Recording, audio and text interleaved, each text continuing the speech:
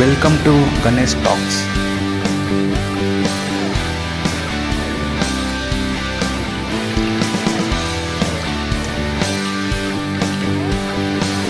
నేను ఇప్పుడు మీతో చెప్పబోయేది మనసుకు కష్టంగా ఉండే ఒక విషయం. ఇంకా ఇలాంటి ప్రపంచంలో ఇలాంటి రాక్షసులు మన చుట్టూ కూడా ఉండొచ్చు. ఈ ప్రపంచంలో జరిగిన విషయం గురించి మీతో చెప్పబోతున్నాను. ఎవరి గురించి చెప్పబోతున్నాను అంటే అలెగ్జాండర్ స్పెసిస్టివ్ అనే ఒక అతని జీవితం గురించి మీతో చెప్పబోతున్నాను. ఈ అలెగ్జాండర్ వచ్చేసి రష్యాకు చెందిన అతను. 1970 మార్చి 1వ తేదీ జన్మించాడు. ఇప్పటికీ ఇతనికి 48 సంవత్సరాలు. అలెగ్జాండర్ స్పెసిస్టివ్ అనే ఇతను రష్యన్ మెంటల్ హాస్పిటల్లో ఇప్పటికీ ప్రాణాలతో ఉన్నాడు. ఈ అలెగ్జాండర్ ఎందుకింత క్రూరమైన మనిషి అని అంటే, అలెగ్జాండర్ తన జీవితంలో ఇప్పటి వరకు 80 మంది చిన్న పిల్లలైన అమ్మాయిలను, అనాథ పిల్లలను, స్పెషల్గా స్ట్రీట్ చిల్డ్రన్స్ని చంపి, కారణం లేకుండానే చంపి వారిని వండుకొని తిన్న అతనే ఈ అలెగ్జాండర్. 80 మంది పిల్లలను చంపి వండుకొని తిన్న అలెగ్జాండర్ స్పెసిస్టివ్ గురించి చెప్పబోతున్నా. ఎందుకు ఇలా చేశాడు అనే కారణం కూడా నేను చెప్తాను. ఇది అయిపోయేటప్పుడు మీకు తెలిసే విషయం ఏంటి అంటే, ఈ ప్రపంచంలో మనం ఇంకా బెటర్గా ఉండాలి, మన పిల్లల్ని, మన చుట్టూ ఉన్న పిల్లల్ని ఇంకా భద్రంగా చూసుకోవాలి అని తెలుస్తుంది. మనం ఫస్ట్ అలెగ్జాండర్ జీవితం నుంచి వద్దాం. ఈ అలెగ్జాండర్కి ఎవరు హెల్ప్ చేశారు అంటే, ఆ అలెగ్జాండర్ యొక్క అమ్మతో కలిసి ఇదంతా చేశాడు. అలెగ్జాండర్ యొక్క జీవితం చూసినట్లయితే దానికంటే ముందు ఒక చిన్న ఇన్సిడెంట్ చెప్తాం. ఒక పర్టికులర్ ఇన్సిడెంట్ వచ్చి ఈ అలెగ్జాండర్ని ఇన్ని తప్పులు చేశాడు అని చెప్పిన ఒక ఇన్సిడెంట్ గురించి చెప్తాను. 1996లో ఒకరోజు అలెగ్జాండర్ ఉండే అపార్ట్మెంట్లో ఉండే ప్రజలు వాళ్ళ ఇంటికి వచ్చే పైప్ కనెక్షన్ సరిగా లేదు, వాటర్ కనెక్షన్ సరిగా లేదు, ఇది ఒక పెద్ద ప్రాబ్లంగా ఉంది అని చెప్పి ఒక పెద్ద కంప్లైంట్ ఇచ్చారు. చాలా రోజుల నుంచి ఆ కంప్లైంట్ ఇస్తూ ఉన్నారు, కానీ ప్లంబర్ ఏ పని చేయలేదు. కానీ ఒకరోజు పర్టికులర్గా ఆ ప్లంబర్ వచ్చి చూసి అన్ని ఇంట్లో చెక్ చేసి చూశాడు. అన్ని ఇంట్లో కనెక్షన్ బాగానే ఉంది, కానీ ఒక ఇంట్లో ఎప్పుడు క్లోజ్ చేసి ఉండే ఆ రూమ్లో ఏదో ఒక ప్లంబింగ్ ప్రాబ్లం ఉంటుంది అని చెప్పి ఆ డోర్ని కొడుతూనే ఉన్నాడు. ఆ అపార్ట్మెంట్లో ఉండే ఆ తలుపు మాత్రం ఎవరు తీసేవారు కాదు. చాలాసేపటి నుంచి డోర్ను కొడుతూ ఉన్నా కూడా ఎవరు తలుపు తీయకపోవడంతో కోపంతో ఆ డోర్ని పగలగొట్టి లోపలికి వెళ్ళాడు. లోపలికి వెళ్ళి చూశాకే తెలిసింది, ఒక 15 సంవత్సరాల పాప బాడీ మొత్తం కత్తితో మార్క్స్ చేసి రేప్ చేయబడి డ్రెస్ లేకుండా చనిపోయే సిచ్యువేషన్లో ఒక సోఫా మీద కూర్చొని ఉన్న ఆ పాప వల్ల అరవడానికి కూడా రావట్లేదు.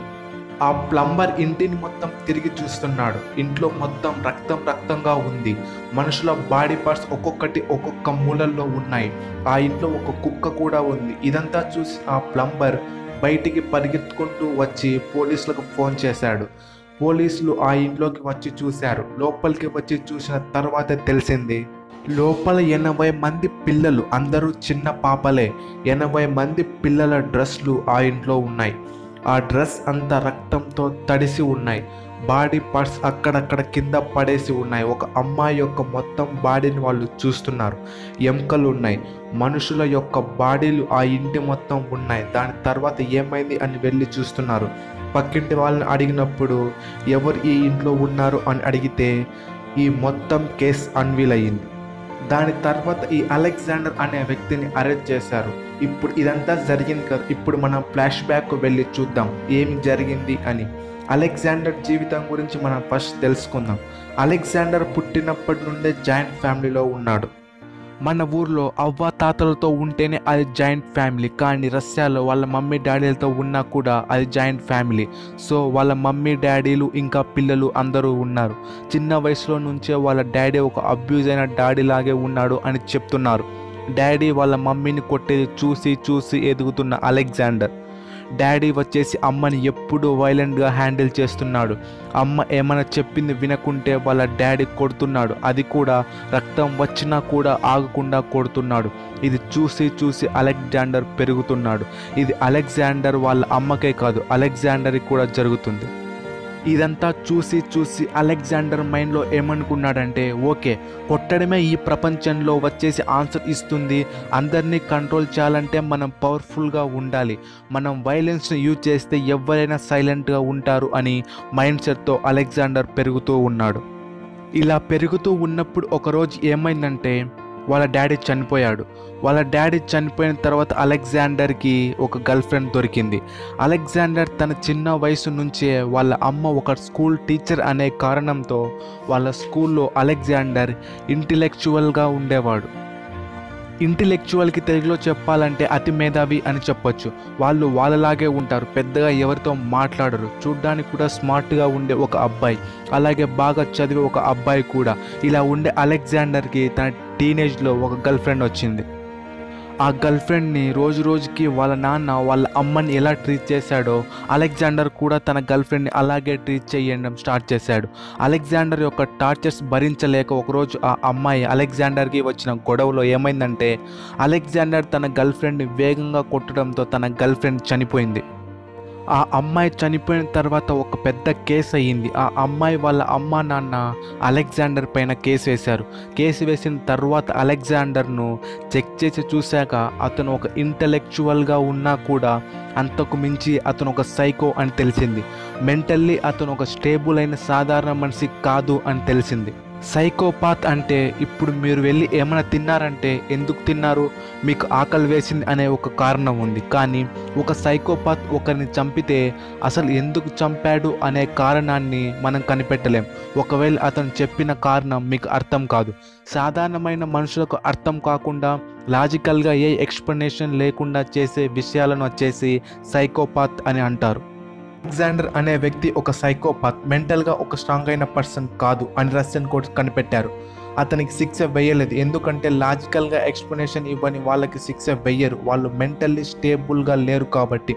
దానివల్ల అతనిని 3 సంవత్సరాలు ఒక మెంటల్ హాస్పిటల్లో చేర్చారు. ఇతన్ని నార్మల్ మనిషిని చేయండి అని చెప్పి. 3 సంవత్సరాల తర్వాత అలెగ్జాండర్ ఆ హాస్పిటల్ నుంచి బయటకు వచ్చాడు. బయటకు వచ్చాక వెళ్ళి ఉండటానికి ఏ ప్లేస్ దొరకలేదు. సో వాళ్ళ అమ్మనే మళ్ళీ అతని ఇంట్లో తెచ్చి పెట్టుకుంది. అలెగ్జాండర్ వాళ్ళ అమ్మ కలిసి ఒక టౌన్లో ఉంటున్నారు. ఇది ఎలాంటి సిచ్యువేషన్ అంటే, రష్యాలో డెమోక్రసీ అనేది కొంచెం ముందుకు వెళ్తున్న టైం అది. దీనికి ఈ కథకు ఏమి సంబంధం అని అంటే, ఇదే అలెగ్జాండర్ చంపడానికి కారణమని చెప్తున్నారు. అలెగ్జాండర్ వాళ్ళ అమ్మతో కలిసి ఉంటున్నాడు. అప్పుడు రష్యాలో డెమోక్రసీ, మన ఊరిలో ఓటు వేసి ఎలా మన ప్రైమ్ మినిస్టర్ని చీఫ్ మినిస్టర్ని చూస్ చేసుకుంటామో అలాంటి ఒక సిస్టమ్ వచ్చేసి రష్యా కూడా వస్తుంది. దీనికి ముందు ఎలా ఉండింది అంటే, డిక్టేటర్షిప్ అంటే సర్వాధికారి అనే రూలే రష్యాలో ఉండింది. అలెగ్జాండర్కి ఈ సర్వాధికారి రూల్ అంటే నచ్చుతుందంట, డెమోక్రసీ నచ్చదంట. సో ఈ డెమోక్రసీ అనే విషయం నాకు నచ్చలేదు, ఈ డెమోక్రసీని నేను సరిచేయాలి, ఈ డెమోక్రసీని నేను మార్చేయాలి అనే కారణంతో డెమోక్రటీకి ఓటు వేసే ప్రజలందరినీ నేను చంపాలి అనే ఆలోచన అలెగ్జాండర్లో వచ్చింది. సో దీనికోసం అలెగ్జాండర్ చూస్ చేసిన విక్టిమ్స్ ఎవరు అంటే, రోడ్డు మీద ఉండే చిన్న పిల్లల్ని వచ్చేసి నేను చంపబోతున్నా అని అలెగ్జాండర్ డిసైడ్ అయ్యాడు. అనాథలుగా ఉన్న పిల్లలను, మమ్మీ డాడీ లేని పిల్లల వల్ల ఈ సమాజానికి ఎలాంటి ఉపయోగం లేదు, అయినా వాళ్ళ వల్ల పాపులేషన్ ఇంక్రీజ్ అవుతుంది, ఇలాంటి వాళ్ళని తగ్గించాలి అనే కారణంతో నేను వచ్చేసి వీళ్ళందరినీ చంపబోతున్నా అని చెప్పి ఆ ఆపరేషన్ స్టార్ట్ చేశాడు. ఆ ఆపరేషన్ స్టార్ట్ చేశాక వాళ్ళ అమ్మ అలెగ్జాండర్కి హెల్ప్ చేస్తుంది. వాళ్ళ అమ్మ ఎందుకు అలెగ్జాండర్కి హెల్ప్ చేసింది అని ఈ రోజుకి తెలియదు, కానీ వాళ్ళ అమ్మ కూడా అతనికి హెల్ప్ చేసింది. అలెగ్జాండర్ మరియు వాళ్ళ అమ్మ ఆ ఇద్దరు కలిసి ఒక పెద్ద ప్లాన్ చేశారు. అది ఏం ప్లాన్ అంటే, ఒక అపార్ట్మెంట్లో ఒక రూమ్ తీసుకున్నారు. స్కూల్ దగ్గరగా వాళ్ళ అమ్మ టీచర్గా పనిచేసి ఆ స్కూల్ దగ్గరగా ఒక రూమ్ తీసుకున్నారు. అలెగ్జాండర్ ఏం జాబ్ చెయ్యట్లేదు, వాళ్ళ అమ్మ సంపాదనతోనే అలెగ్జాండర్ బతుకుతున్నాడు. సో ఇలాంటి సిచ్యువేషన్లో ఏమవుతుంది అంటే, అలెగ్జాండర్ ఆలోచిస్తున్నాడు. వాళ్ళ అమ్మతో ఇలా చెప్తున్నాడు, నువ్వు వెళ్ళి స్ట్రీట్లో ఉన్న పిల్లలను, వీధిలో ఆడుకుంటూనే ఉండే పిల్లల దగ్గరికి వెళ్ళి నేను మీకు పని ఇప్పిస్తాను, డబ్బులు ఇస్తాను, లేక చాక్లెట్ ఇస్తాను అని ఏదో ఒకటి చెప్పి పైకి పిలుచుకొని రండి అని చెప్పాడు. పైకి తీసుకొచ్చాక అలెగ్జాండర్ ఒక డాబర్మ్యాన్ అనే డాగ్ని పెంచుకుంటున్నాడు. వాళ్ళు లోపలికి వచ్చాక నేను లాక్ చేసి వాళ్ళని చంపేస్తా అని చెప్పాడు. ఇది విన్న అలెగ్జాండర్ యొక్క అమ్మ సరే అని చెప్పింది. ఓకే అని చెప్పి ఒక్కొక్క రోజు ఆ స్ట్రీట్లో ఉండే చిన్న పిల్లలను తీసుకొని వచ్చి అలెగ్జాండర్కి అప్పగించడమే వాళ్ళ అమ్మ పని. కిడ్నాప్ చేసి అలా తీసుకురాకుండా పైకి రా, నీకు చాక్లెట్ ఇప్పిస్తా, లేకుంటే ఈరోజు మా ఇంట్లో పని చేయడానికి ఒక పని మనిషి కావాలి అని చెప్పి లోపలికి తీసుకొని వచ్చి లాక్ చేశాకే వాళ్ళకు తెలుస్తుంది ఈ ఇల్లే భయంకరంగా ఉంది అని. ఇంటి మొత్తం రక్తంగా ఉంది. మనిషి బాడీలు ఉన్నాయని తెలిసాక ఆ పిల్లలు తప్పించుకొని పోయేటప్పుడు అలెగ్జాండర్ మరియు అలెగ్జాండర్ కుక్క డాబర్ మ్యాన్ వీళ్ళ ఇద్దరూ కలిసి అటాక్ చేశారు. అందరి చిన్న పిల్లల్ని చంపే ముందు అలెగ్జాండర్ అందరినీ రేప్ చేశాడు అని ఇన్వెస్టిగేషన్లో తేలింది. రేప్ చేశాక దాని తర్వాత వాళ్ళే ముక్కలుగా నరికిన తర్వాత ఆ కుక్క అతను కలిసి ఆ ఇద్దరు ఆ చిన్న పిల్లలు నరికిన ముక్కలను వాళ్ళే తిన్నారు అని తెలిసింది. ఎందుకు అతను ఇవన్నీ తింటున్నాడు అంటే అతను ఒక సైకో, అందుకే తింటున్నాడు. కొన్నిసార్లు వాళ్ళ అమ్మ ఈ చిన్న పిల్లల బాడీ ముక్కలతో వంట చేసి తిన్నారు అని ఇన్వెస్టిగేషన్లో తెలిసింది. వాళ్ళ అమ్మ కూడా ఈ మర్డర్స్లో ఒక భాగంగా ఉందని అంటే ఒక షాకింగ్గా ఉంది. ఇలా 80 మంది పిల్లలను చంపాడని తెలుస్తుంది. ఇలా జరుగుతున్నప్పుడే ఒకరోజు అసలు అతను దొరికిన రోజు ఏమైందో చెప్తాను. ఇలా జరుగుతుండగా కొన్ని తినలేని బాడీ పార్ట్స్ ఉన్నాయంట. ఆ బాడీ పార్ట్స్ని ఎక్కడైనా డిస్పోజ్ చేయాలి అంటే ఎక్కడైనా పారేయాలి. అలా పారేయాలి అనుకున్న బాడీ పార్ట్స్ని స్కూల్కు వెళ్ళేటప్పుడు వాళ్ళ మమ్మీ బ్యాగ్లో వేసి ఇస్తాడంట. వాళ్ళ మమ్మీ స్కూల్కి వెళ్ళేటప్పుడు దగ్గరగా ఉన్న నది ఉంటుంది, ఆ నదిలో పడేసి వెళ్ళిపోయేవాళ్ళు. అలా కొంచెంగా ఏమైందంటే ఆ ఊరిలో ఉండే వాళ్ళు కంప్లైంట్ ఇచ్చారు, మా పిల్లలు కనిపించట్లేదు అని. బట్ రష్యన్ పోలీసులు కనిపించకుండా పోయింది ఎవరు? ఒక అనాథ పిల్లలు, స్ట్రీట్లో ఉండే పిల్లలు. వీళ్ళు కనిపించకుండా పోతే ఒక ప్రాబ్లమా? దీన్ని పోయి ఎవరు అడుగుతారు అని చెప్పి కొన్ని సంవత్సరాలు దాని గురించి అడగకుండా ఏం పర్లేదు పట్టించుకోకండి అని చెప్పి చేతులు కడిగేసుకున్నారు. ఇది ఒక పెద్ద ప్రాబ్లం అయ్యాకే నదిలో వచ్చేసి పక్కన ఊరిలో కొన్ని హ్యూమన్ బాడీ పార్ట్స్ దొరికాయి. అది తెలిసిన తర్వాత ఓహో ఇక్కడ ఏదో ప్రాబ్లం ఉంది అని ఆలోచించడం మొదలు పెట్టారు. కానీ ఎక్కడ ఉందో వాళ్ళకి ఐడెంటిఫై చేయలేకపోయారు. అందరూ కూడా ఒక 15 సంవత్సరాల పిల్లలు. ఆ ముగ్గురిని రూమ్లోకి తీసుకొచ్చిన తర్వాత అలెగ్జాండర్ ఇంకా ఆ కుక్క వాళ్ళని లాక్ చేశారు. ఆ ముగ్గురు పిల్లలు తప్పించుకోవడానికి ట్రై చేశారు, కానీ వాళ్ళని లాక్ చేసి ఆ ముగ్గురిని అలెగ్జాండర్ రేప్ చేస్తున్నాడు. రేప్ చేసిన తర్వాత ఏమైంది అంటే ఒక పాపని ఫస్ట్లో చంపాక మిగతా ఇద్దరు పిల్లలకు ఆ పాపని నరకండి అని చెప్తూ మీరే ఆ పాపని తినండి అని పిల్లలతో చెప్పాడు. ప్రాణభయంతో ఆ పిల్లలు బ్రతకాలి అనే ఒక కారణం అలెగ్జాండర్ ఏం చెప్తే అది చేస్తున్నారు. సైకోపాత్కి దీనికంటే ఒక బెస్ట్ ఎగ్జాంపుల్ చెప్పలేమేమో. ఆ పిల్లలు ఆ చంపిన అమ్మాయిని తిన్నాక ఆ ఇద్దరిలో ఇంకొకరిని చంపి ఆ పాపను అతనే తింటున్నాడు. దగ్గర ఉన్న కుక్క కూడా వేస్తున్నాడు. మూడో అమ్మాయిని రేప్ చేసి తన బాడీ మొత్తం కత్తితో ఘాట్లు పెట్టాడు.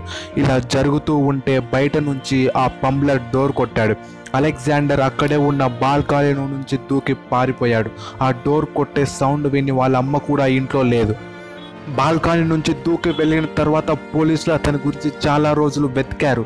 ఈ అమ్మాయి చనిపోలేదు, ఇంకా ప్రాణాలతోనే ఉంది. పోలీస్ ఇన్వెస్టిగేషన్లో ఆ అమ్మాయి ఏం చెప్పిందంటే, ఇలా మా ముగ్గురిని పైకి తీసుకెళ్ళడం వాళ్ళ అమ్మ ఏం చెప్పి రూమ్లోకి తీసుకెళ్ళింది, మాకు పని ఉంది, నువ్వు ఈ బ్యాగ్ తీసుకొని పై వరకు వస్తే 10 రూపాయలు ఇస్తా అని చెప్పి ఆ ముగ్గురిని పైకి తీసుకెళ్ళింది అని అన్ని విషయాలు చెప్పింది. కొన్ని రోజుల తర్వాత అలెగ్జాండర్ ఇంకో అమ్మాయిని రేప్ చేసేటప్పుడు ఇంకో అపార్ట్మెంట్లో దొరికాక జైల్లో వేశారు. కోర్టు కేసులోనే తెలిసింది అతను ఒక సైకోపాత్ అని. అలెగ్జాండర్ వాళ్ళ అమ్మకి 13 సంవత్సరాల జైలు శిక్షను ఇప్పటికీ కంప్లీట్ అయింది. 13 సంవత్సరాలు అయిపోయాక 1999లో ఈ కేసు ఫైనల్ జడ్జిమెంట్ వచ్చింది. అలెగ్జాండర్ని తీసుకెళ్లి మెంటల్ హాస్పిటల్లో పెట్టారు. వాళ్ళ అమ్మ ఇంకా బతికే ఉంది. అలెగ్జాండర్ దగ్గరికి వెళ్ళి నువ్వు ఇదంతా ఎందుకు చేశావు అంటే, డెమోక్రసీకి ఆపోజిట్గా ప్రజల యొక్క డెమోక్రసీని తగ్గించాలని ఇదంతా చేశాను అని చెప్పాడు. అలెగ్జాండర్ ఎందుకు ఇలా చెప్పాడు, దీనికి సంబంధం ఏంటి అని ఒక ఎగ్జాక్ట్ ఎవరికి అర్థం కాదు, ఎందుకంటే మనమంతా సైకోపాస్ కాదు కాబట్టి. కానీ ఈ ప్రపంచంలో ఇలాంటి సైకోపాస్ మన చుట్టూ ఉన్నారు. ఇది రష్యాలో జరిగిన ఒక విషయం అని చెప్పి ఇది రష్యాలోనే జరుగుతుంది అనుకోకండి, మన చుట్టూ కూడా చాలామంది ఉన్నారని తెలుసుకోండి. ఈ వీడియో మీకు నచ్చినట్లయితే లైక్ చేయండి, కామెంట్ చేయండి, షేర్ చేయండి. సబ్స్క్రైబ్ చేయడం మాత్రం మర్చిపోకండి.